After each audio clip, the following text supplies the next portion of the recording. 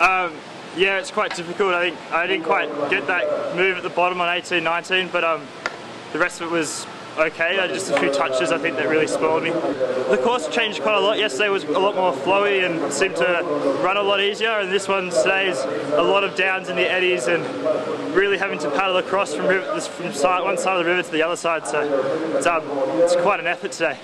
Yeah, it's been good. A lot of, well, Cardiff was a bit windy at times, so it really didn't really, the race wasn't really that crash hot, but it was alright. And then Poe was really good. I thought the way everything worked out and everything's just been running along really smoothly for the last little while, so it's been good.